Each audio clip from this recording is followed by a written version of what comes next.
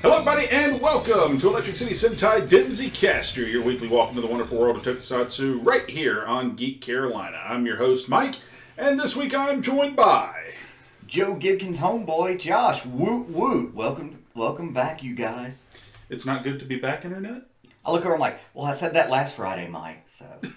He's still in role-playing mode. That's why he keeps going, I looked over and said, because you're doing that a lot in our L5R games. Yeah. So...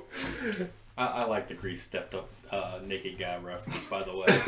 It's good to be back, Internet. Don't do cocaine. I used to be the lawyer. That's Dave the Head. Who's never done cocaine, thank God. Yes. So... Just to take all my troubles and amp them up to 11. So this week, folks, we have found a different hell of a drug, and it's called 80s Toku. So Josh asked a question earlier, 1988. It's a lot better than 60s Toku. See last week's episode where we talked about some Johnny Sacco with Dave. Or don't and like your life, whatever. So today we are checking out Choujuu Sentai Liveman. We're on episode 17 and 18. Episode 17. The Crying Doll, the Attacking Doll, is the name of that episode, where Blue Dolphin is trying to regain a doll with emotions, calls Toku, that it has been transformed by Kemp, one of the generals of Volt, our big bad guy faction, into a doll-controlling brain beast. And then episode 18 is A Trap, Joe's beloved brain beast. Which basically focuses on Joe, Yellow Lion, and Mazinda, another one of the generals of the of Volt, where Joe falls in love with a mysterious girl that has been created from all of the love and compassion that was left in Mazinda's heart, and then turned into a brain beast all on its own. So, if you want any deeper synopses than that, well... That's what the internet's for. So, watch the show. Watch the show. Google that stuff. But we're going to talk about these episodes. So, first impressions, because I know you guys don't get to watch a lot of Live Man, even like here on Denzicaster. Yeah, I think this is my third time getting to see some of it. Right. And this is about my fourth episode seeing it. This first episode in particular, basically, nightmare fuel. Like, straight up, just the legion of evil. There, we got gas dolls. We got shank dolls. Oh, that shank just little pet bunny that just there's a needle. One of the dolls literally a shank appears. It's a needle, but a shank appears from its paw and it stabs its little girl owner in the throat in her sleep. Not to mention that when the killer dolls are like tracking like Team Live Man, they're making this creepy little noise. You thought it was bad enough when like the monster showed up and he had like elements of the doll still very visible on him. You thought that was bad. And then, yeah, his name's Clown Brain. And no sooner does that happen than dolls start shanking people, and mannequins come to life and start bearing The exact fangs. words he uses, I'm going to put the heart of a devil in that mannequin. Yeah. It's like, whoa. Any first impressions for you out of this pair of episodes? Oh, I enjoyed it.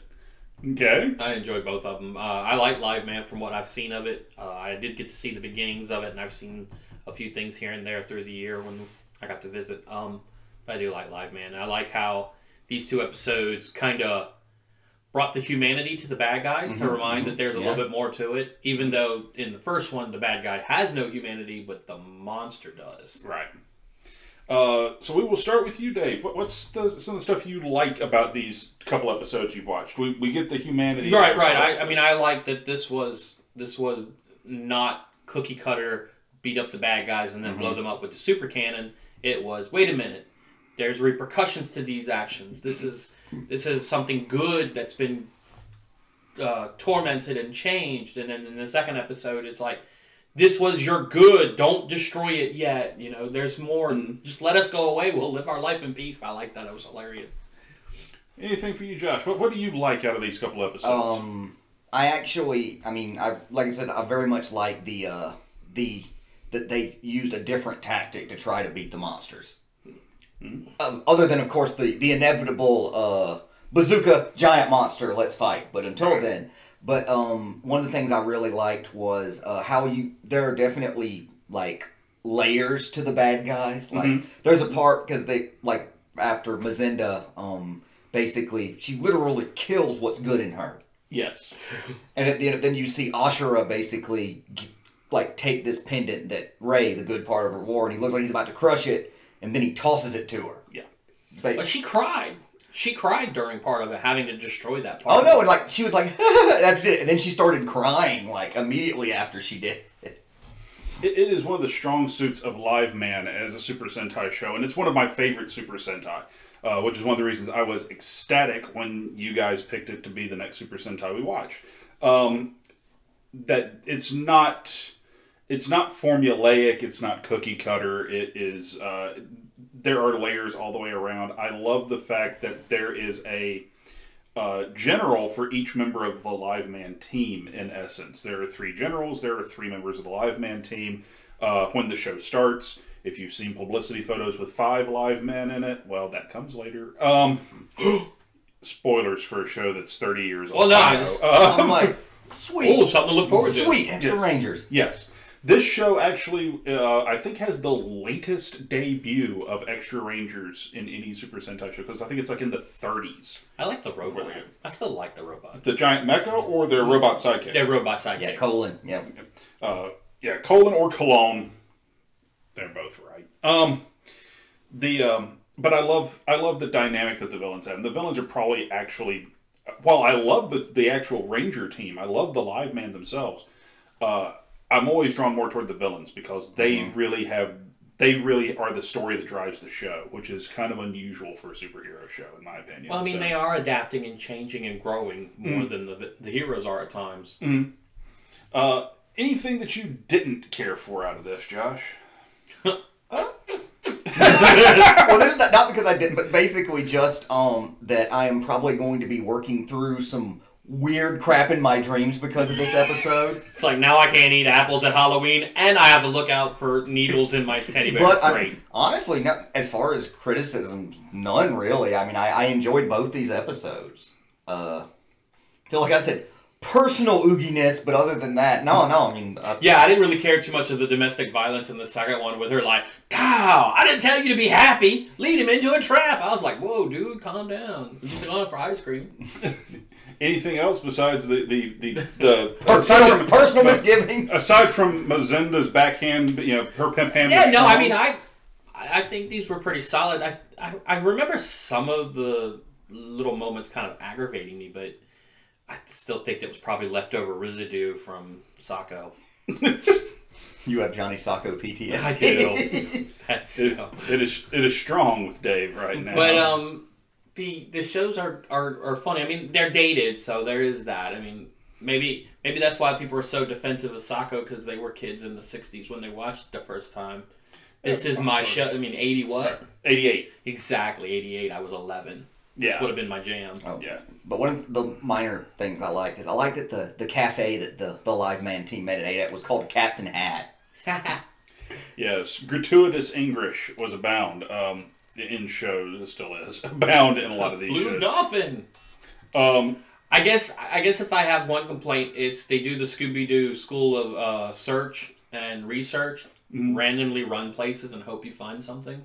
Well, man, and that's a long-standing tradition. Power Rangers did it too. It's really? always in Angel Grove Park, wherever it was. It was always in the park. Or at the train station, or in the warehouse district. If you get a chance to watch Power Rangers Hyper Force, which is on the Hyper RPG channel here on YouTube, and I encourage you to do so, Paul Schreier, the guy that played Bulk, is plays one of the characters on the show.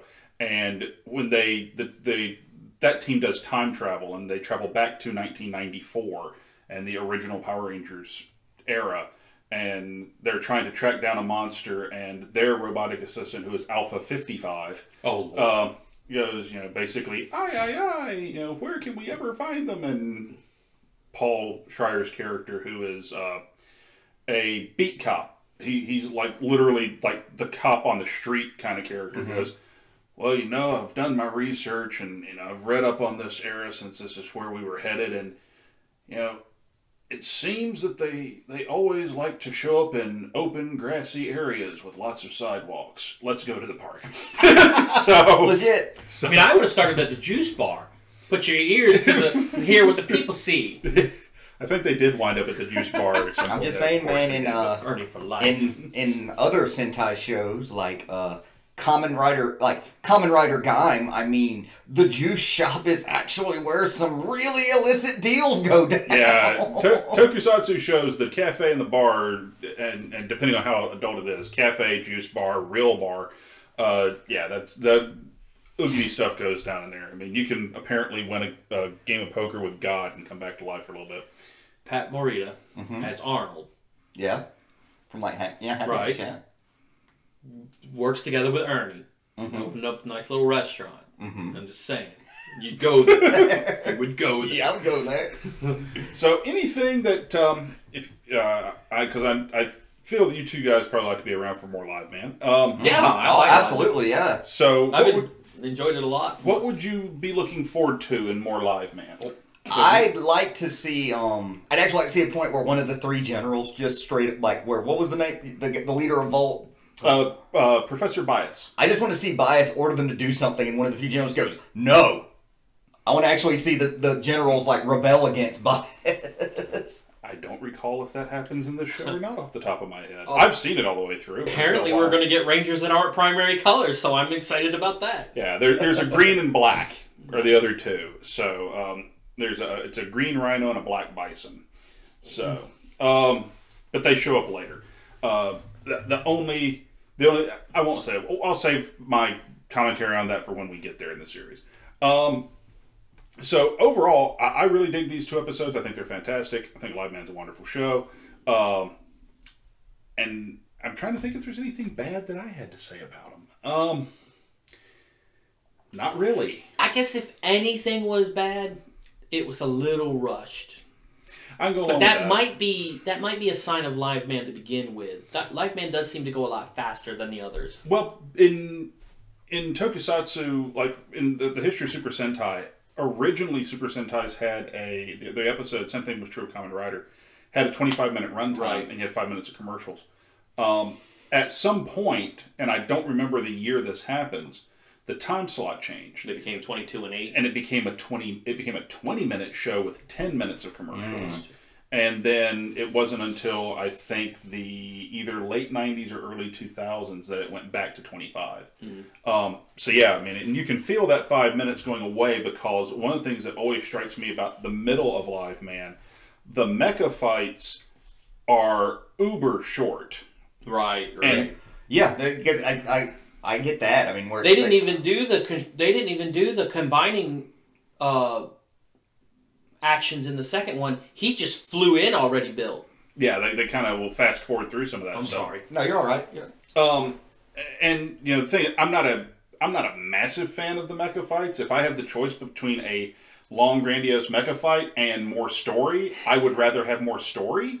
I think it depends on the story. Yeah, it does. If the story is garbage, give me more mecha. Yeah, fair enough. Fair enough. I think this would really benefit from being like two-parters. You remember how the Batman 66, you'd kind of get a build up in the first one. Tune in next week. Or like how the Kamen Rider shows do a lot of two-parters. They did, yeah. Like a lot of the mid 2000s and early 2010s Kamen Rider shows did two-parters a lot. Wasn't Kamen Rider Drive often two-part? Kamen Rider Drive was almost always a two-part episode. And if I remember correctly, it might be the last Kamen Rider show that was, because I know they've dropped it for some of the more recent ones. But yeah, it could. 88 is a really strange year in Tokusatsu history, because I refer to 1988 as the year that was everything Tokusatsu was, like Super Sentai and Kamen Rider. This is everything it was, but everything it would become. Oh yeah. Transitioning periods? It was very much, because, and you see it more in Kamen Rider Black, which is the show that came out in 87 into 88. I haven't seen Black RX all the way through, so it may hold true for that 88 installment. But that time frame, it was still episodic with stories that were done in a single episode, but it became more serialized in that they didn't forget what happened last week. Right. So, That's always a benefit. Yeah, and I enjoy that. It's almost sort of the best of both worlds. So, and as far as what I'm looking forward to, more Live Man, because I enjoy this show. So, I think that's going to about wrap it up, because you have 2 really good episodes, which frankly were a bit of filler to a point. They were. But it was good filler. I've always said filler is not bad if it serves a purpose, and in this case it did. The purpose it served was to provide more insight into some of the villain characters. So it's filler with a purpose, and that's a good thing. So and to not sell stuffed animals. I imagine watching the news like a week later in Japan, and in the economic forecast, toy stores report a 40% drop in the sale of stuffed animals. So, and a 50% jump in the sale of body armor. One final thing that I liked about it, the Team Volt logo running shoes. That was Yeah, it's like evil. Just do it. Yeah. I will. Okay, I will backtrack. So that is one thing I thought was kind of silly, kind of dumb. That the plot of the episode was basically Speed with running shoes. Speed didn't exist in '88, folks. But the movie, not the drug. The drug did, but the movie didn't. Whereas, like, if she runs the idea is that she will run so fast she will overheat and explode. I'm like, what makes this girl so damn special that Volt went after her? They didn't go after her. They went after the doll. But you get the gist of it. So, folks, I think that's going to wrap us up for this week. Of course, if you want to check us out on social media, you can do that. We're on Instagram, we're on Twitter, we're on Periscope. All of those are at Geek Carolina. You can find us on Facebook at Denzicaster. And you can check out the shows these 2 gentlemen frequent. Chopsaki Cinema for Josh. Yep. 8 Star Anime for Dave. You can check those out. Chopsaki Cinema Wednesdays. And, of course, 8 Star Anime pops up on Fridays here most weeks, assuming that something hasn't gone horribly awry. Like, me getting sick or jury duty, one of those things. Which my jury duty got canceled, so. Or Chris having to work his 2.5 jobs. Yeah, or something like that. If the real world doesn't intervene, you'll see us right on time. Stupid real world. So, and if you would like the video, give it a thumbs up. You didn't like, give it a thumbs down. Just tell us why in the comments below. We'd love to hear back from you. Hit the subscribe button if you don't mind, because that helps us out a whole lot. And if you'd like to pick up some cool merch, such as the Denzicaster shirt I'm wearing, or the hashtag Sincere Shaolin Fist, we're going to get around to Super 1 sooner or later. Dang right we are. And while we do not sell Starfleet merchandise, we do sell merchandise for 8 Star Anime. So if you want to see that, just watch last week's episode. But you can pick all of that up at our Cafe Press store, cafepress.com/Geek Carolina. So folks, until next time, I'm Mike. I'm Josh. I'm David. Live long and prosper. We'll see you next week.